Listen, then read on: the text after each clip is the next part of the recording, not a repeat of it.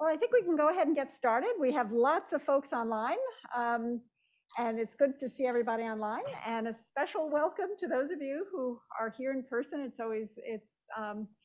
I don't know about you, but every day now you come to school and you see more and more people, and we're getting back slowly but surely, and it's just wonderful to see. And it's great that we can be here together to celebrate a wonderful event. So let me, before I introduce our esteemed speaker in a very she mask, which he can explain to us later, I do want to recognize what brings us here today. As you know, the Dean's Lecture Series was established to highlight the extraordinary work of our faculty who are newly appointed as professors or promoted to professors. Attaining this appointment represents an exceptional achievement by a senior faculty member and confirms not only the respect and high regard of the school, but also of colleagues around the nation and indeed around the world. Today we have a speaker who embodies the best of the Bloomberg School, and I will add this field of public health. Dr. Professor Alain Labrique is here with us today to give his Dean's Lecture.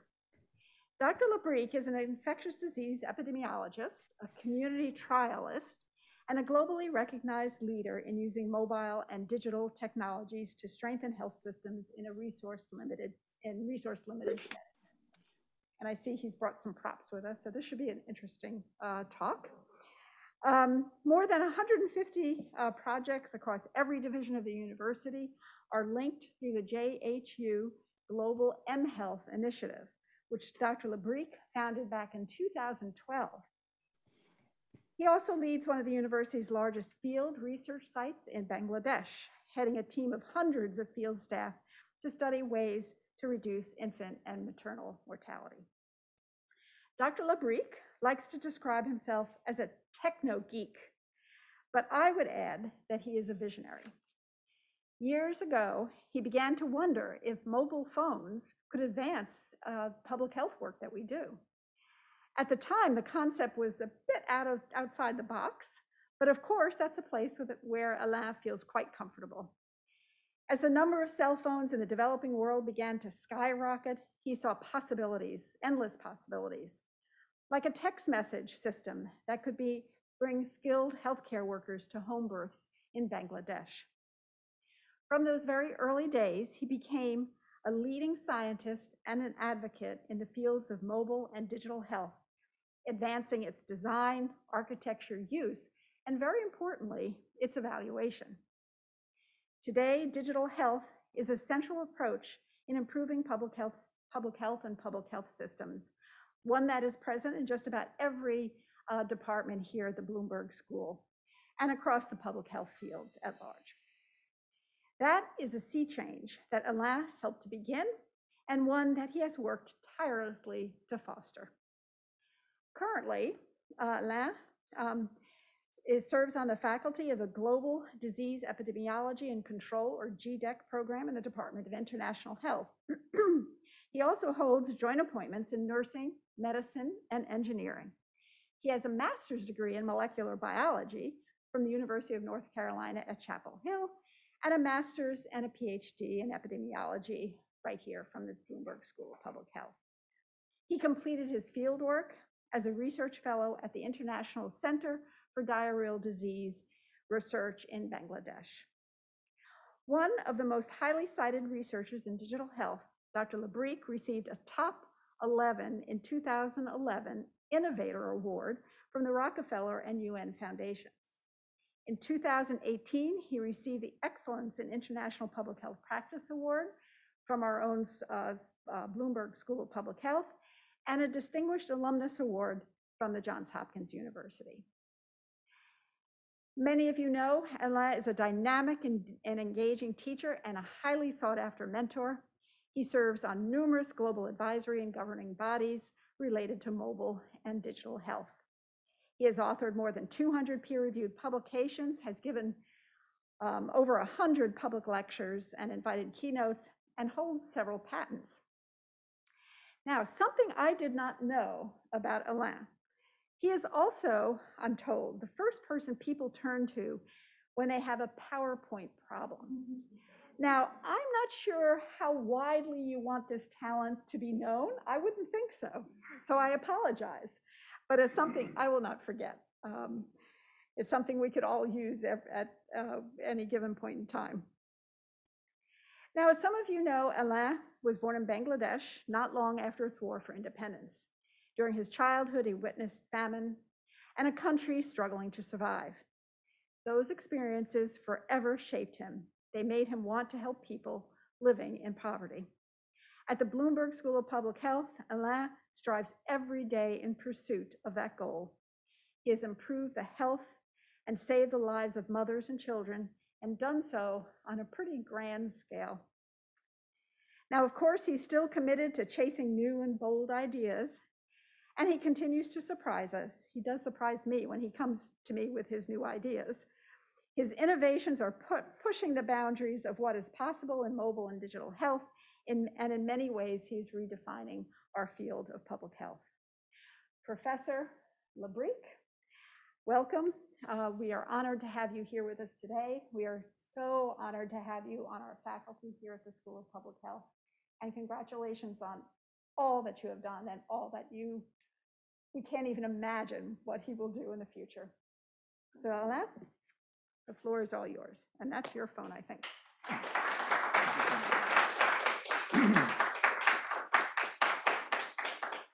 Well, I have to say that's a very, very generous and extremely difficult introduction to follow. But you know, I wondered at times whether my PowerPoint skills was what was keeping me on the faculty. But it's nice to know that there's more to it than that. It's really such an honor and privilege to be with you here today.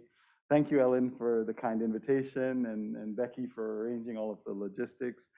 It means a lot for me to see all of you in person who are braving Omicron and BA2 and post-pandemic social anxiety to be here in person. It really means a lot. I do want to take a moment, though, as I start, to pause for the very unexpected loss of our dear colleague and beacon of global health, Paul Farmer, who passed away unexpectedly yesterday in Rwanda. In preparation for this lecture, I thought a lot about the opportunity to share insights and whatever wisdom I may have gained over my career so far, perhaps share a few of the many, many adventures that I've been fortunate to have. But most importantly, I wanted to recognize and acknowledge that I stand here today because of the support and hard work of many, many people to whom I owe an unpayable debt of gratitude. We're all in this together, and these are not my, but our accomplishments. I cannot name all of you today, but I've leaned on many of you heavily at times over the years, and you've made this journey worthwhile and possible. Before I begin, I hope you'll bear with me for a few moments as I acknowledge some truly important people. I want to give a special thanks to Lena Khan, Lee Wu, Kelsey Allen, and Diwakar Mohan for their assistance with some last-minute data analytics for today's talk. But first, I want to acknowledge that we live in a time of great pain, loss, and sacrifice. Having lost my father, Benoit, to COVID-19 just a few months ago, my family and I have felt our hearts torn by the same pain that is shared by millions around the globe. With your permission, I'd like to dedicate this lecture to my father, who was always so proud of our work as public health professionals. As a young man, he left on a journey of service to live and work in India, where he met my mother, and they forged a life together in the newborn country of Bangladesh, where I was born and which I consider home. They sacrificed so much to enable me to pursue my studies in the US, believing in this future possible. I also want to recognize here in the audience a pillar of support without whom I couldn't dream of being a professor in international health at Johns Hopkins University. Kimberly, my patient and loving wife and mother to my children, David and Natalie, held down the fort while I flew from Santiago to Dhaka to Cape Town to Seattle to Geneva for 4 to 6 months every year for the past 2 decades, making sure that bills were paid and children fed and clothed and driven to chorus and kung fu, and all while being a leader in the community, founding one of the first Scouts BSA all-girl troops in the country. also, and serving as a deacon in the church. So none of the work that you hear about today would have been possible without her at my side. And David and Natalie, my two incredible kids whose hugs and silly jokes keep me fueled when I'm most tired. And Natalie is here today. She got out of school a little early, thanks to this, because I thought she should be here. One of her early ambitions as a 5-year-old was to be a professor of M-Health. My name's Alain Labrique, a professor at Johns Hopkins University. And today, I'm going to talk about M-Health. First, about M-Health, you need to be healthy. Right, Papa?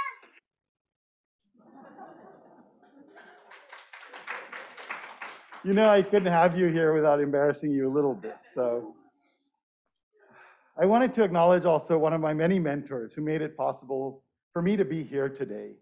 Keith West, seen here serenading Princess Mahachakri Sirindhorn and Dean Clegg during the Health Advisory Board visit to Bangladesh on board a F-28 Fokker Friendship turboprop aircraft to distract the Thai ambassador and the Royal Palace entourage from the fact that the flight engineers were swapping out engines with duct tape while trying to fly to the Javita field site in the north. Before we gave up and then piled into an emergency convoy of buses to drive the 10 hours to the north. There's many things that I've learned from Keith, and one of which to always keep in mind for those of you starting out in your fieldwork career are that plan A and B are often inadequate. You have a plan C and D as well. Keith took a chance on this young grasshopper while still working on my PhD, sending me out to Bangladesh in 1999 for 2 years, that turned into 8, to help build the Javita site in rural Bangladesh.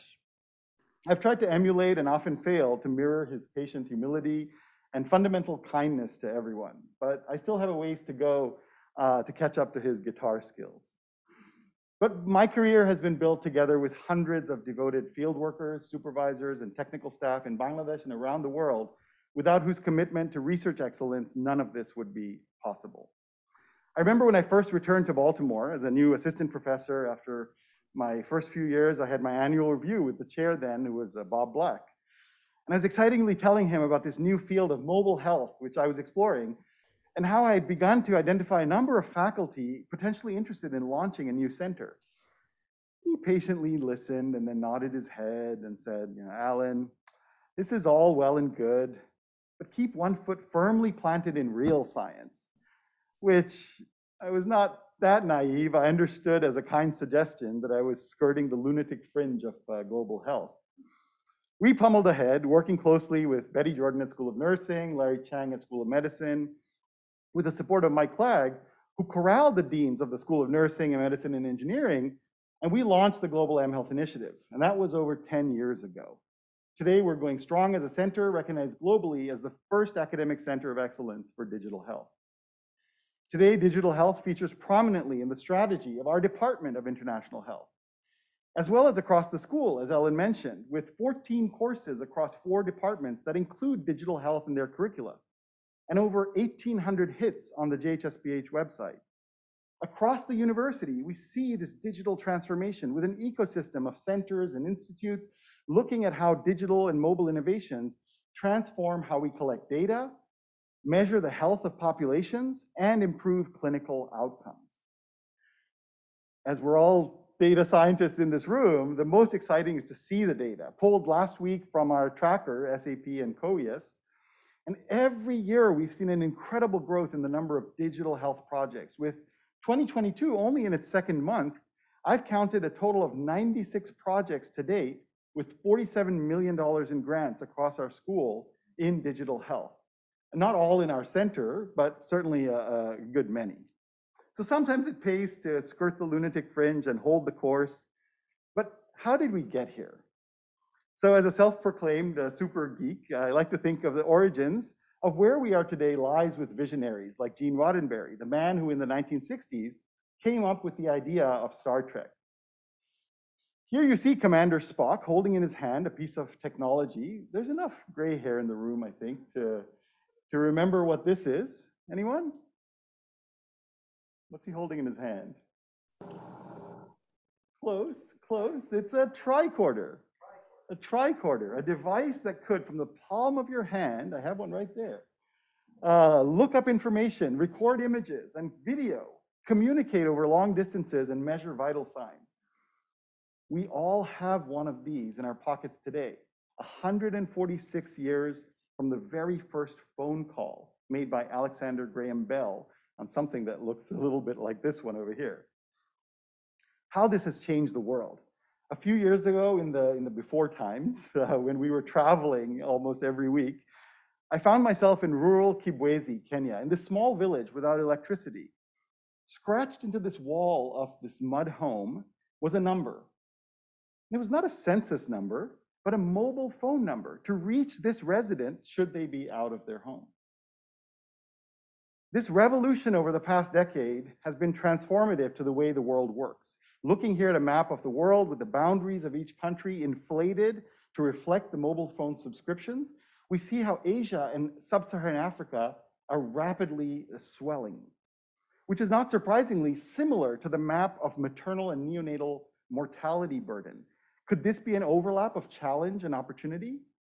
It's here in Bangladesh where I was born, shortly after the terrible War of Independence, the son of a Belgian diplomat and an Indian school teacher. My mother delivered me in a barely functional health facility in the post-war chaos. We both nearly became one of these statistics. I through obstructed labor, as you might imagine, this big head, and she from postpartum sepsis. There were no stable communications. Land phones did not work. My father was on his bicycle, riding from clinic to embassy to scrounge together enough antibiotics to save her life. In Bangladesh today, despite major achievements in reducing maternal mortality, the rate of under 5 mortality remains around 30 per 1,000 live births. And a number that's hard to grasp, even for epidemiologists, except when you realize that it means nearly 300 children dying every day. Bangladesh has been a challenging country for public health. Plagued by natural disasters and political instability, it has nonetheless been an exemplar for things like childhood immunizations, vitamin A campaigns, near universal primary education, with many JHU faculty launching or building their careers in collaboration with Bangladeshi scientists and institutions. Folks like David and Brad Sack, Abdullah Baki, Al Somer, Bob Black, Keith West, and countless students have studied global health in Bangladesh. It was in this beautiful country that Keith West, Al Somer, Parul Christian, Rolf Clem, Halida Akhtar, and a team of extraordinary colleagues decided to set up a new population research site in 1999 called Javita. Covering a size of 4 times Washington, D.C., we set up this site in 2001, working with the Bangladesh Ministry of Health, supported by USAID and the Bill and Melinda Gates Foundation. We enumerated a population of over 650,000 people living in 600 village clusters. We opened 60 field offices, recruited and trained 800 field staff to be able to enroll 300 pregnancies per week so that we could study ways to reduce maternal and neonatal mortality and improve the health of populations across, as Keith likes to say, the greater Gangetic floodplain. For 23 years, this site has produced groundbreaking research in nutrition, infectious diseases, growth, and in health systems. Over 160,000 women have contributed their stories to help identify new efficacious interventions. Now we've completed 8 large community trials in this site. Over the first decade of Javita, we learned a lot about pregnancy experiences with incredible accuracy, from birth weights on day 1 to details about care-seeking behavior and mortality experiences. Rolf Clem and his colleagues showed that 50% of newborns in 2007 were low birth weight. 22% of neonates were born preterm, the combination of which places them at incredibly high risk of mortality when you consider more than 50% of the mothers delivering at home. The biggest tragedy in all of this is that most of these deaths occurring in the first week of life are preventable. We have strategies to save newborn lives. We just can't get these solutions to the families who need them in time. And there's ample evidence that if pregnant women receive at least one, but ideally 8 WHO prescribed antenatal care visits and postnatal care visits after birth, this mortality can be brought down by at least 55%. Existing community-based approaches to try and increase the coverage of ANC and PNC visits have not been dramatically effective. We performed detailed studies of community health worker burden and workflow, documenting how community health workers in the Bangladesh government system are responsible for between 1,000 to 2,000 families, making work prioritization and equitable coverage impossible challenges to overcome. Community health workers are also relied on for the collection of primary service level and population health indicators, adding to their service delivery burden. And it's difficult for them at this kind of situation to visit families on time when interventions are likely to have the greatest impact. One thing we documented was that community health workers carry up to 4 kilograms of paper registers, and they only submit aggregated monthly information to their supervisors, making real-time supervision very, very difficult to achieve. Supervisors are challenged to keep track of the progress of community health workers, and they're unable to know when people at the last mile are being missed. But it's important to appreciate that this is not just a supply side problem. Families feel disconnected from the health system since they cannot trigger care, but are subject to seemingly random visits from health workers. Access to emergency obstetric care is limited, even across the vast area we cover in Javita, shown here in a systematic facility readiness analysis we did in 2015, showing how this vast population had only basic or emergency obstetric care on its outskirts. So it's hours of travel for most families. Remember, this pink area is 4 times Washington, D.C., and for you Balmer folks, it's about 2 Balmers. So just keep it in perspective.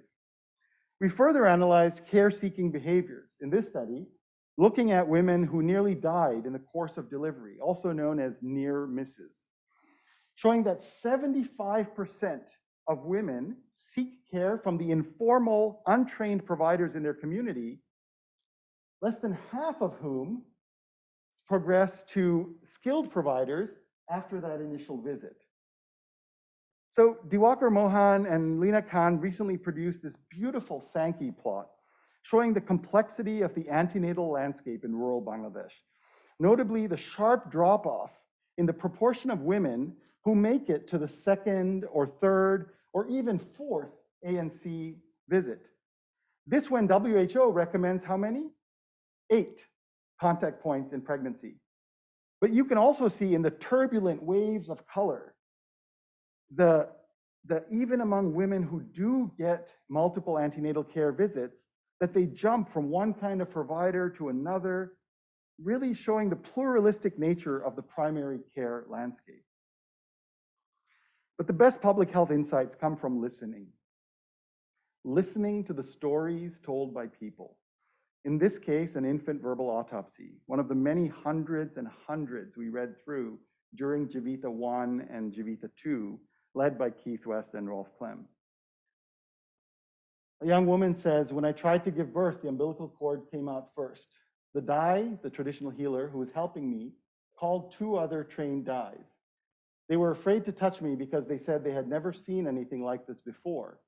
2 hours later, my family called an ambulance, but the baby was already dead, probably from the cord being wrapped around its neck for a long time.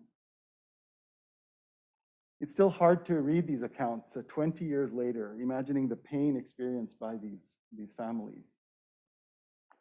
Here's a case of a maternal verbal autopsy. And I can pause for a moment to allow you to read it with me, and you'll see how the delays manifest.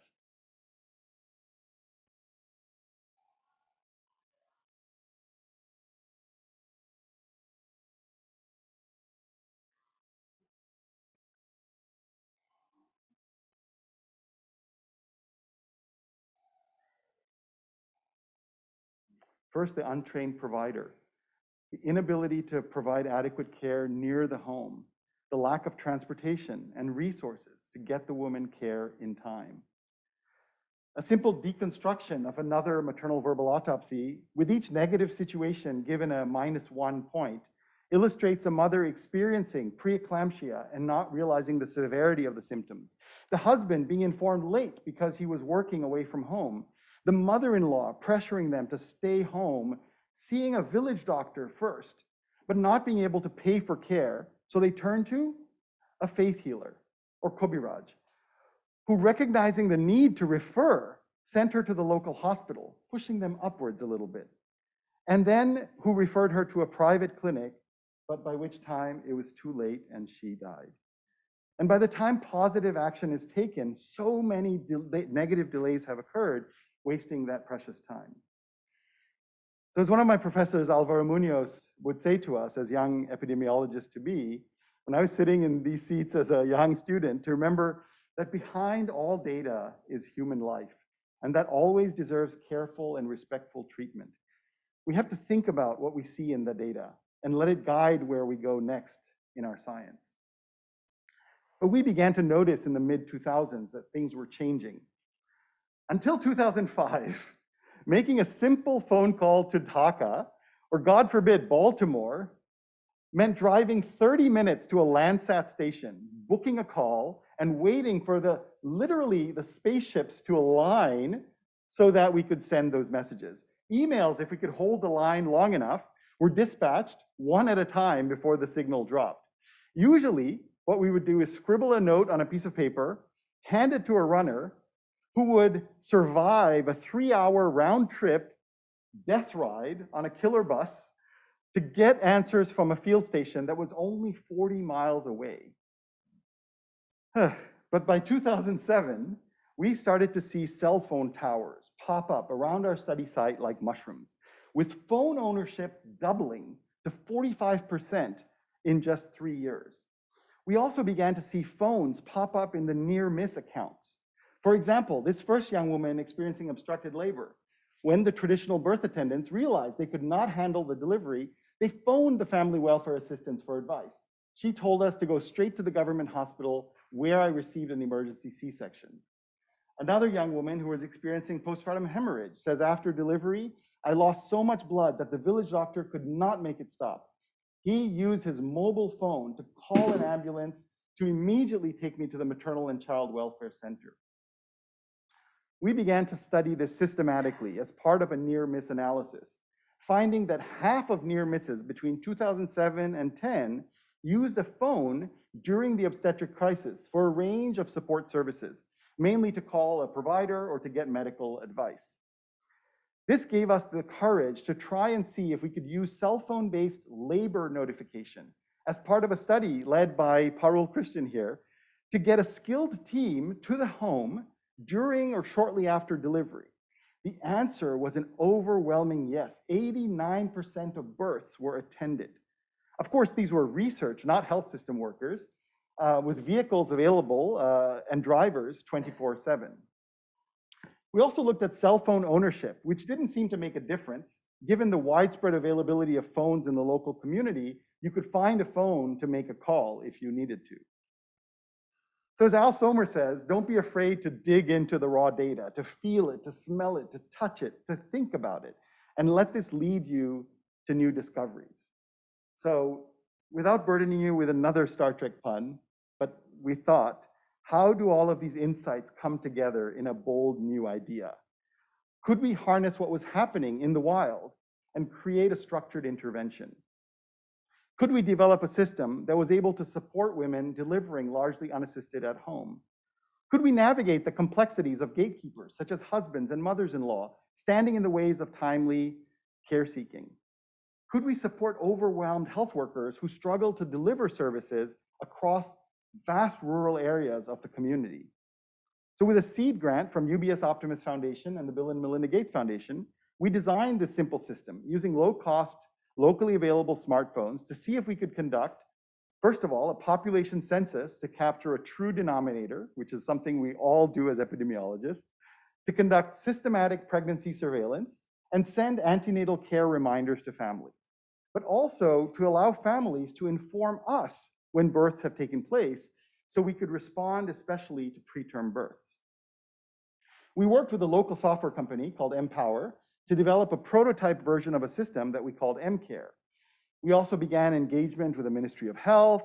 The process of groundwork and technical development took almost 2 years to complete, with almost a full year of, wait for it, IRB reviews before we received approval. And as our colleague Kate O'Brien mentioned in her Dean's lecture almost a decade ago, it's always painful to compress 4 to 5 years of work into a single slide.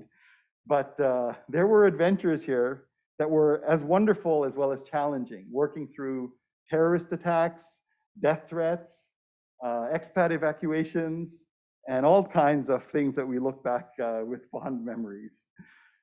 Jumping ahead, a lot of the implementation challenges and months of delays from technical and geopolitical difficulties, the results were surprising even to the most optimistic among us.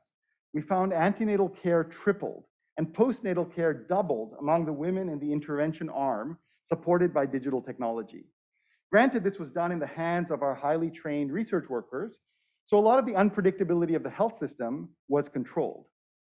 But looking closely at the types of services women in the control and intervention arms received, we saw clear differences in intervention women receiving more routine services and control women receiving specialized services like ultrasounds that are usually reserved for more complex cases. We also noted that newborn danger signs were significantly lower in the intervention arm compared to the control group. And although not statistically significant, this study began to show the early signs of an impact on neonatal mortality that not only excited us, but also our funders quite a bit.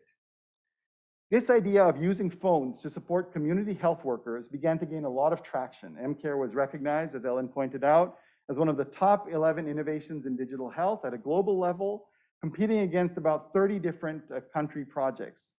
With colleagues at WHO, we published in Science a Tanahashi framework to explain how digital interventions could act across layers of the health system to drive us closer towards universal health coverage targets.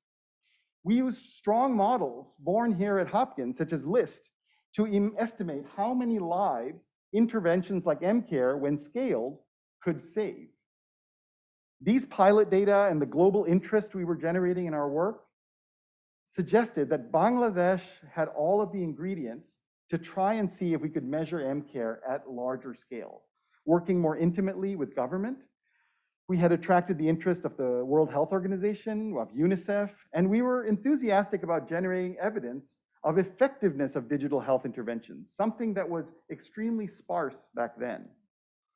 At the end of 2014, with MCare 1 coming to a close, the CEO of UBS Optimus and our program officer, Dr. Anne-Marie Sevcik, came to visit our field site in Bangladesh, and were duly impressed, as everyone is, by the scale and intricacy of the work of these phenomenal 800 people. A few surprise elephant appearances may have been involved to sort of amaze the CEO, but that's a story for another time. The bottom line is they were convinced and willing to fund a large-scale implementation trial. With great enthusiasm, we embarked on our 5-year plan, a 3-pronged strategy involving the complete gutting and redesign of the technical platform to meet global software standards, the development of a rigorous research and evaluation plan, and the very, very intimate government engagement, including a somewhat audacious proposal to use government healthcare workers to deliver the intervention. We signed multiple MOUs and operational agreements with the local and national government. As you might imagine, these procedures took a tremendous amount of time and effort, something we underappreciate when we teach global health to students here. But every time a new secretary or minister was named, over these many months, it felt like we were beginning the process all over again. And thank goodness for institutional agreements that we could refer to as a starting point. It was at this time that we had the WHO formally engage us as part of a 4-country consortium to develop a new software global good based on our lessons being learned in Bangladesh and elsewhere. The result of these multi-country efforts was known as the Open Smart Register Platform. As you can see here, the logo soup continued to grow and more people joined forces to be part of this exciting new adventure. While we were slogging away in the field, getting IRB approvals, and training healthcare workers and priming the study for the oncoming trial. There were mountains of work being done to build and test this new digital system by technical partners Empower, ONA, and IRD.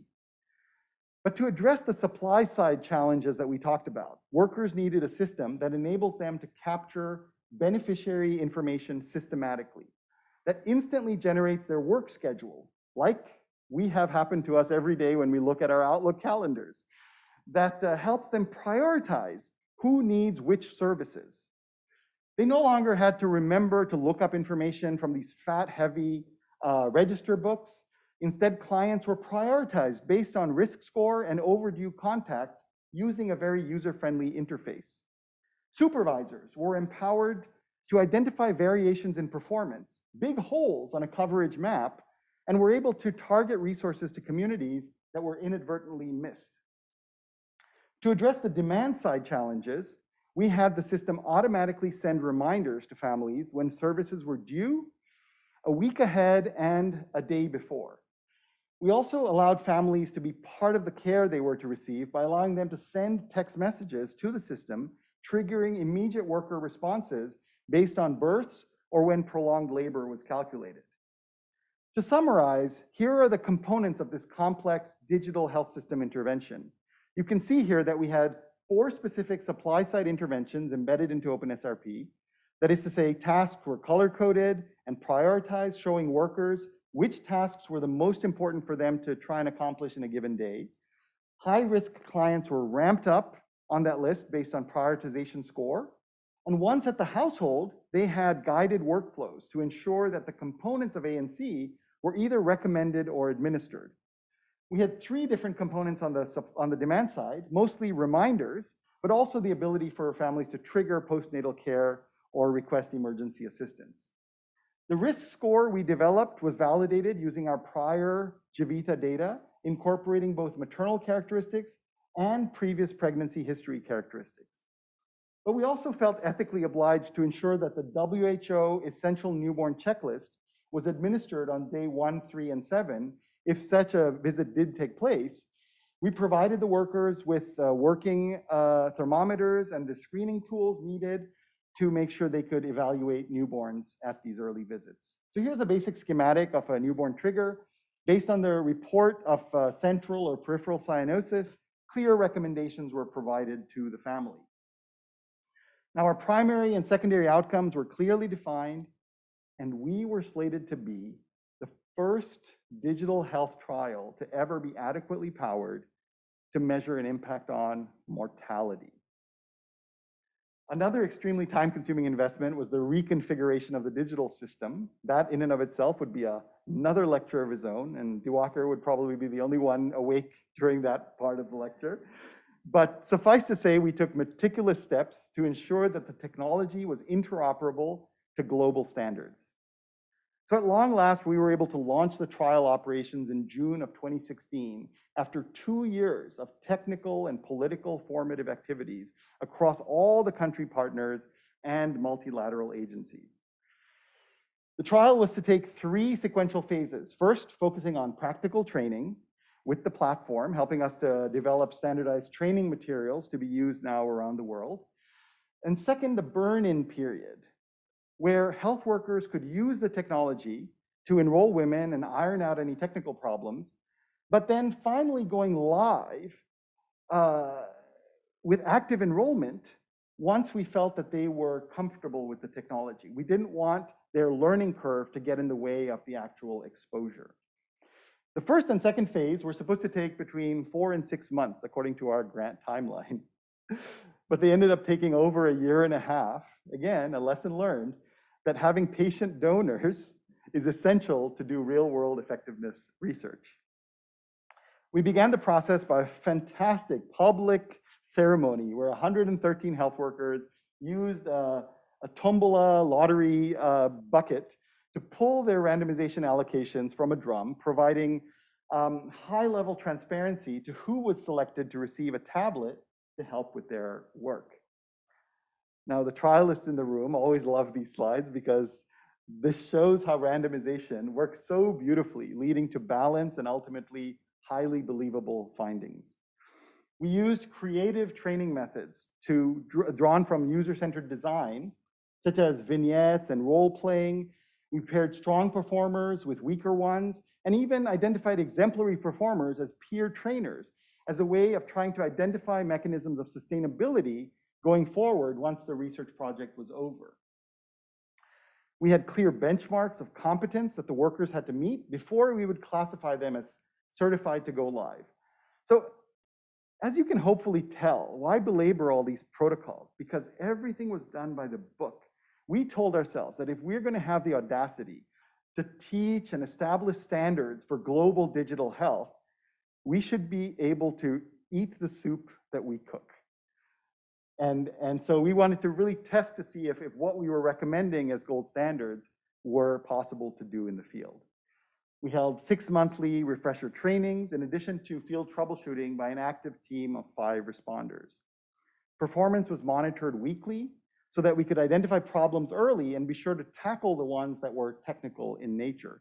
In this example, you can see we identified early on that birth notifications were leading to delayed early newborn visits. Initially, as many as 40% of births were being notified after the first day.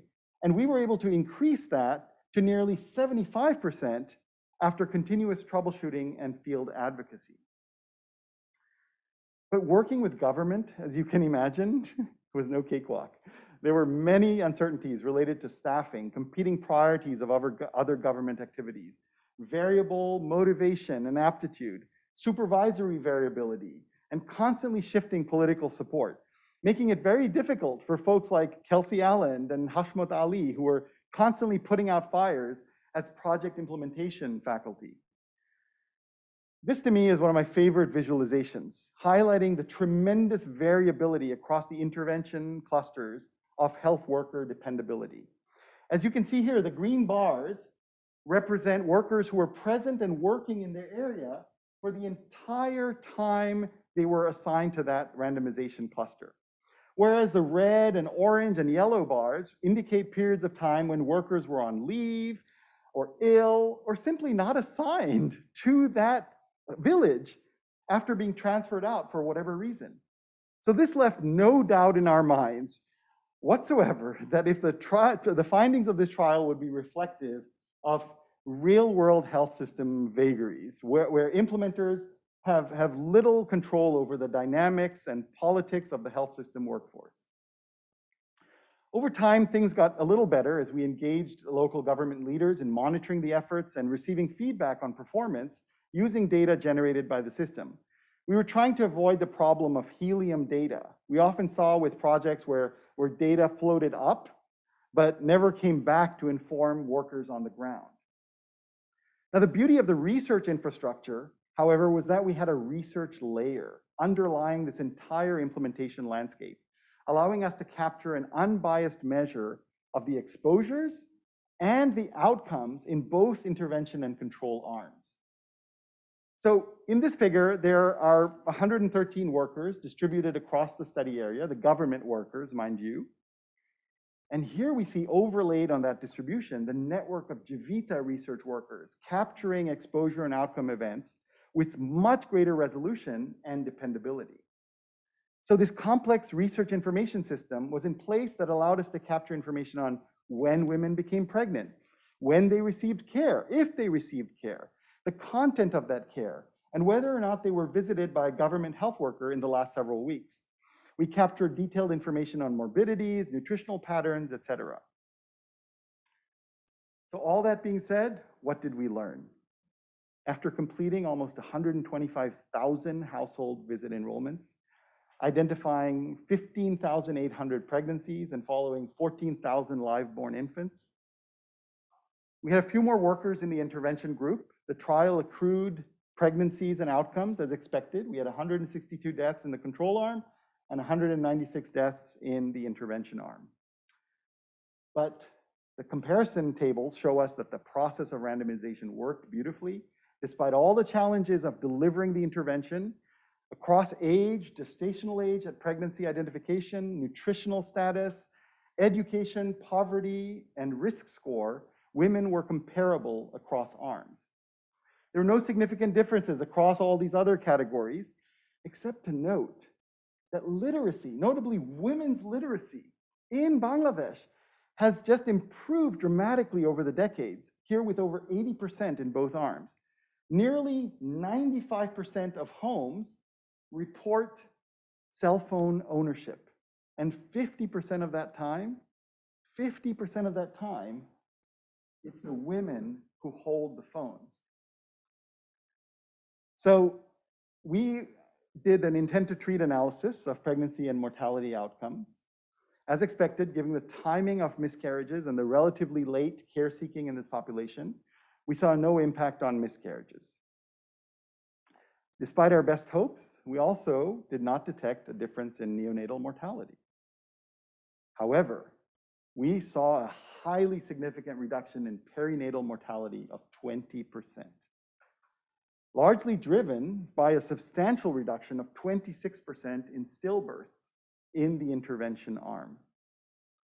Here we see the outcomes compared with confidence intervals. Again, the impact clearly in the stillbirth and perinatal mortality outcomes. When we dig deeper to see what's happening, we see the bulk of the impact is driven by the 4,500 women who were in the highest risk group, representing 30% of the population, where that difference between the intervention and control arms was the most substantial. The same difference is seen when stratifying women by government-assigned vulnerable group status. It seems M-Care was the most impactful among the most vulnerable in this population, by high-risk group or by socioeconomic status. We found slight but significant improvements in these groups in the number of ANC visits and a 12% difference in early ANC coverage attributed to M-Care among the most vulnerable women in these communities. So the journey is far from over, and by this I mean our journey, not yours in the audience.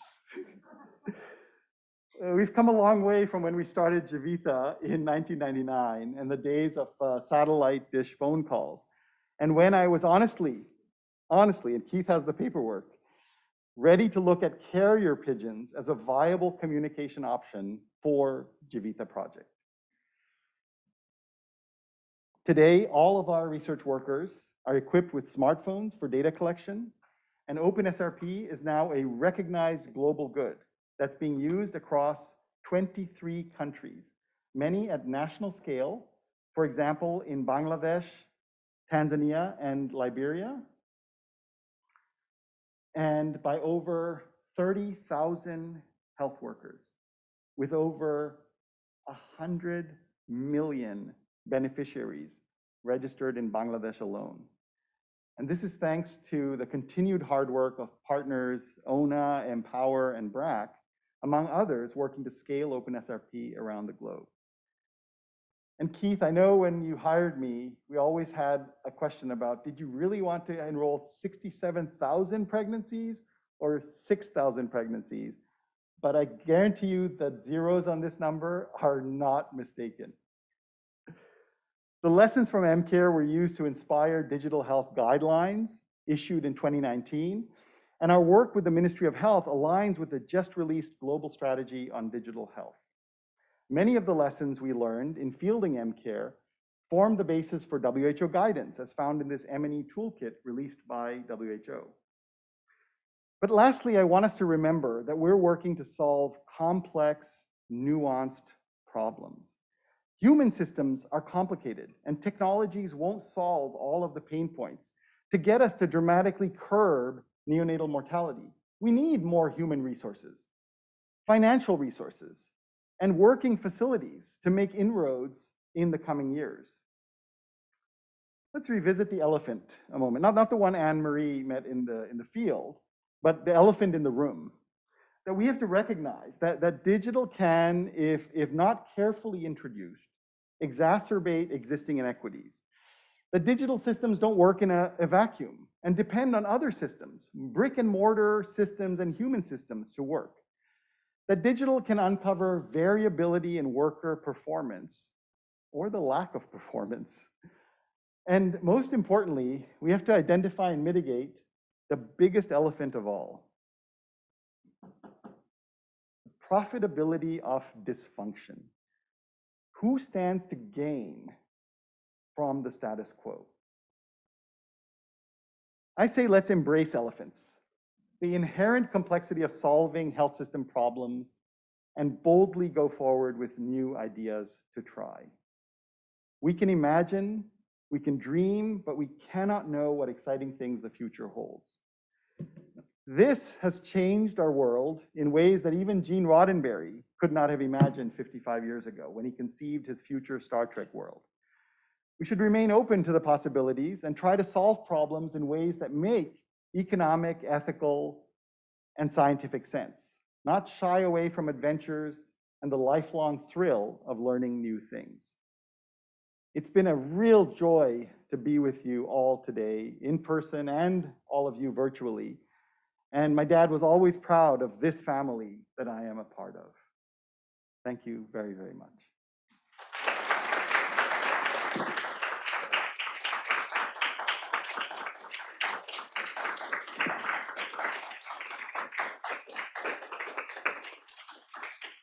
Well, thank you, Alain. It was fantastic, incredible, inspiring. It was just wonderful. I'm most familiar more recently with the work you're doing around COVID and the amazing things you're doing. And that's work we do on the side. And that's the work that he does That's on the not our day side. And I knew of your work here, but I had never heard the full story. And you brought it to light. It was just fantastic. So we do have a few minutes for questions, and we're going to try something new. So first, I'll turn to the audience here for questions. And I know, Keith, I'm sure you have multiple questions. But also, I can turn to our online audience. And if you'd like to ask a question, if you could send a chat, a private message to Becky Newcomer, and she'll call on you and we'll highlight you and you can actually ask your question as opposed to just texting questions. So, yeah, we'll see. Any questions in the room first?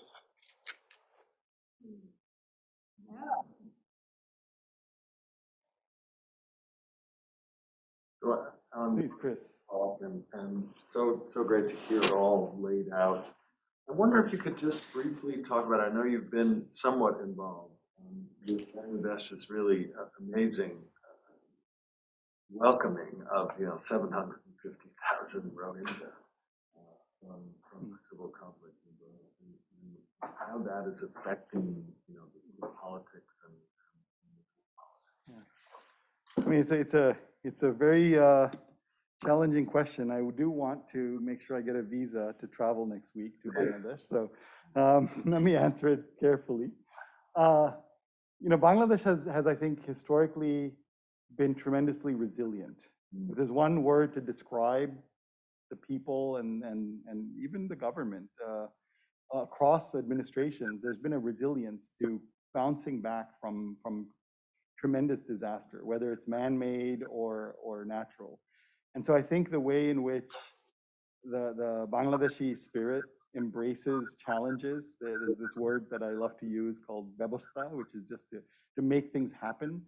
There's a culture of problem solving, of trying to find a way out of sticky situations. And I would say, to welcome that magnitude of humanity into a country that's already struggling to meet its basic public health requirements is difficult. But the fact is, Bangladesh did do that. They welcomed in the Rohingyas. They set up services and provided. The Ministry of Health has an entire data portal dedicated to monitoring the health of the Rohingya population.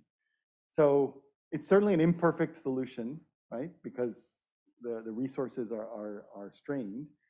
But I think there's been a lot of influx of resources from international aid agencies to support that population.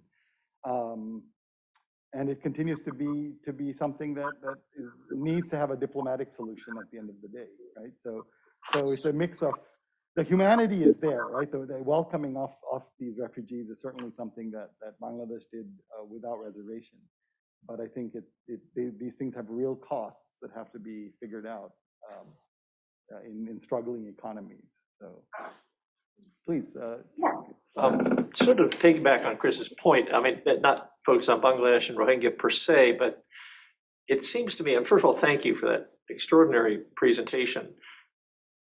I guess my sense is technologically, so many advances have occurred in public health and the ability to communicate rapidly, cheaply, vital, life-saving, potentially life-saving messages.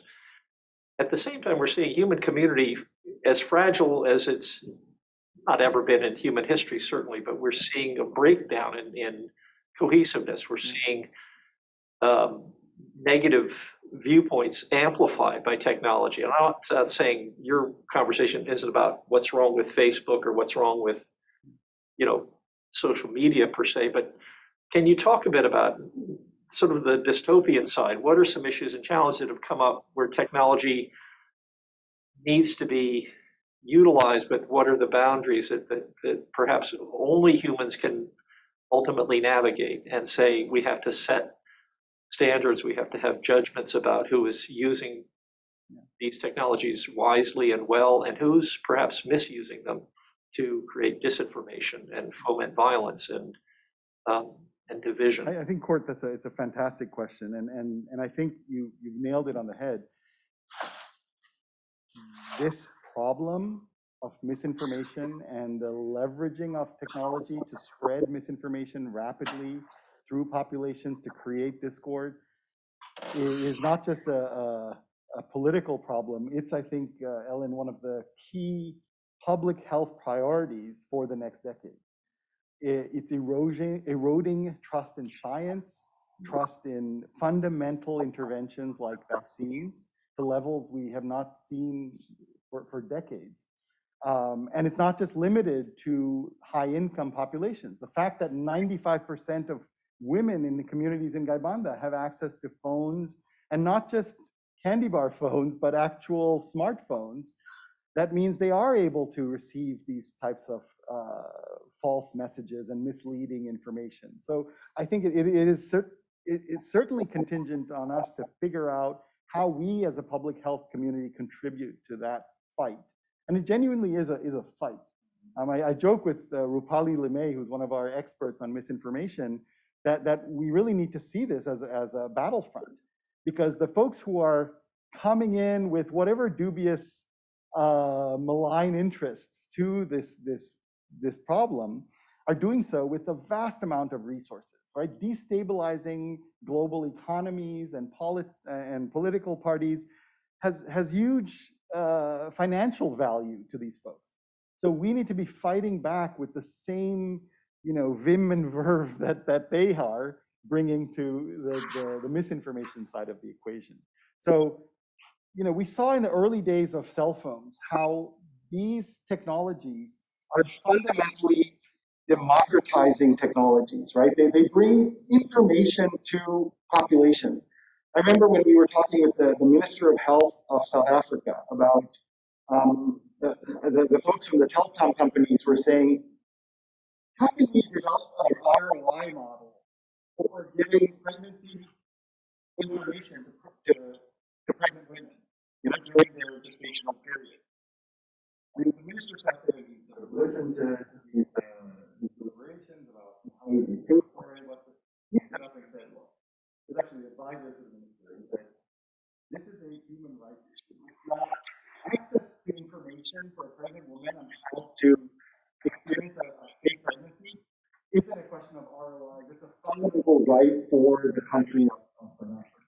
And so they funded this national project that's now available to every pregnant woman called Mom Connect, where they can register at early pregnancy and receive free text messaging and interact with the chatbot during pregnancy. So we need to leverage AI, we need to leverage new technologies.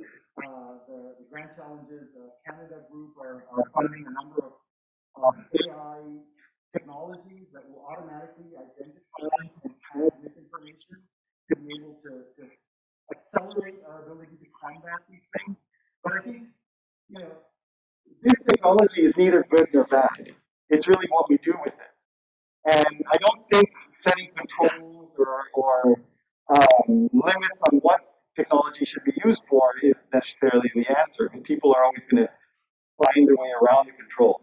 But I think what we do need to do is understand the malign forces and react against them and proactively stop them at the gate. So speaking of technology, I've been asked for you to Ah, come yes, and to, speak into the microphone here. Oh, I'm so sorry. Yes, I am a roamer, so I apologize for walking away from That's okay. the microphone. We do have two questions from online. So first, Kellogg Schwab.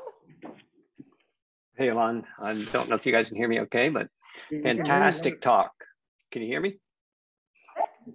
Great, fantastic talk. I'm going to go utopian, not dystopian. So as someone who works in water and sanitation, you know, we've been able to do the coattails of what's been going on in maternal health and family planning. Where do you see this going? How big a scale? If you're Dean Roddenberry too and putting on your hat there in 50 years, what kind of scale can we go to with this? And how can that make sure that we don't forget those marginalized populations as these technologies evolve? If we're in a smartphone 12 coming up, are we going to lose the ability to maintain this kind of momentum you've gained? Or is it going to be able to build continuously as we advance here? So Kellogg, I'll pay you later for asking the perfect question. Thank you for that. But I'll say two things because there's many possible answers for that question. For the last 10 years, and we were just talking with Diwakar about this earlier, this in my hand, the size of one of those disposable pocket calculators, is a mobile phone. Its price point is less than $10.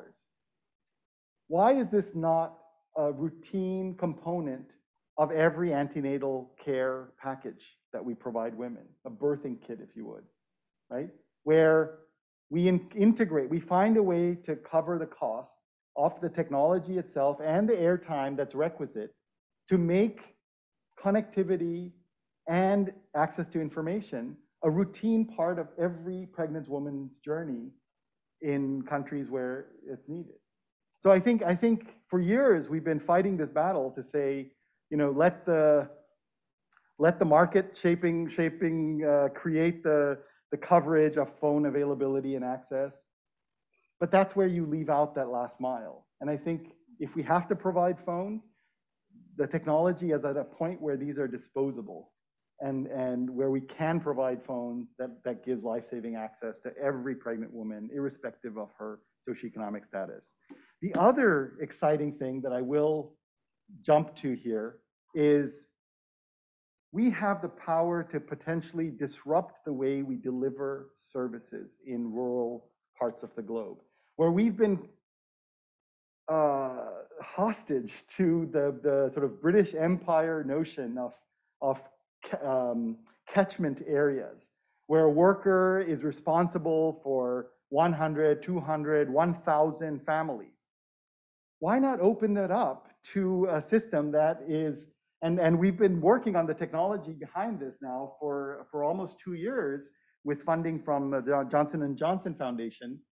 But think about Uber as a model, not necessarily the company, but as a model where entrepreneurial individuals, motivated individuals sitting in their vehicles can be notified that there is a task to be completed. A passenger needs a ride from Baltimore to Dulles. They're able to capture that task, complete the task, and be rewarded then and there for having done that task. So we're working on a similar type of approach to deconstructing the complex battery of activities that surround pregnancy, that surround HIV care, that surround malaria. So we can identify discrete tasks that need immediate attention and allow motivated workers to take those tasks on and do them in a timely fashion, but also be rewarded immediately with those for their work. And so I think these kinds of disruptive ideas that challenge the status quo, that challenge how we've done things, will help us overcome these challenges where we have vast swaths of the countryside that are hostage to workers who are unmotivated or unavailable. and really empower people to be responsive to the needs of the clients and beneficiaries in real time. And so there's a whole sort of layer of potential health economics that can be explored to think about rewards and incentives and bonuses based on the performance of workers. Drawing in feedback from clients is a completely neglected area that we need to be paying attention to. And so all of this really is looking at a way to disrupt the way we've been delivering public health services for 200 years, potentially leveraging technologies that know not only where you are, but who you are, and direct you to where you need to be to provide care to people. Yeah. I think we have time for one more question, and I'll call on Jean Sack. Yes, Alain, has the government of Bangladesh then taken up some of this baton and implemented more mHealth among their community health workers, their clinics, and their sub-district clinics or hospitals? Yeah, so it's a great question, and as I shared in one of the last slides, yes, BRAC has over 100 BRAC beneficiaries registered as part of their national healthcare program. As you know, they work very intimately with the government in delivering services at the rural levels of the country. But the Ministry of Health has for many years, and this is why we were so excited about working in close partnership with them, really embraced innovation and technology as a way of addressing some of these intractable challenges that have been frustrating for so many decades. So I'm very eager to see what Bangladesh does. They've been using work that actually comes out of the school here, Dustin Gibson's work with Data for Health, to do national surveys of people on their mobile phones as part of the national COVID response. And so it's exciting to have countries like Bangladesh, like Rwanda, like South Africa, that are eager to embrace the potential of what technology can do in a systematic, evidence-based, and economically sensible way. So I'm very hopeful, but I'm impatient optimist, as the British say. Thank you. Well, thank goodness for your impatience and your rigor. I mean, I think that's the other thing that's so impressive with this work, is that you study it, and you study it in a very rigorous way, and you get answers that people then can use to change policy and programmatic efforts. So again, typically, after one of these events, we'd all go to the Wall of Wonder and have a beverage and some food. Unfortunately, we can't do that yet, but we're getting there. We're getting there. Well, we're going to raise our cups. Text message people pictures of. Well, we could do that. I mean, I'm not sure how gratifying that would be, but I do want to thank everybody for coming here in person and online, and in particular, thank you, Alain, for an outstanding presentation and incredible work. And I really look forward to how many years should we give them? I think even 5 years, we could see a lot forward. What's that? No, I said it takes time. It takes time. All right, we'll give them 10 years. But it'd be exciting to see. I mean, especially the last set of comments you made about the future and what we could do to really change the world in such a meaningful way. So we look forward to all the great things that will come. So thank you so much, Ellen. Thank you all.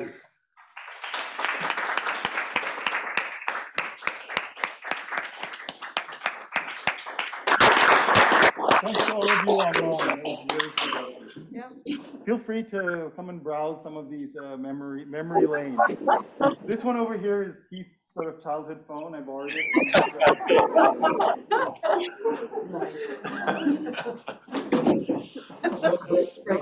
This is one of my favorites, because it's a cell phone where you can look at the cover, and the cover says "Made in USA." So that's also tells you how old this piece of technology is. Yeah, Motorola. One of those. Good thing.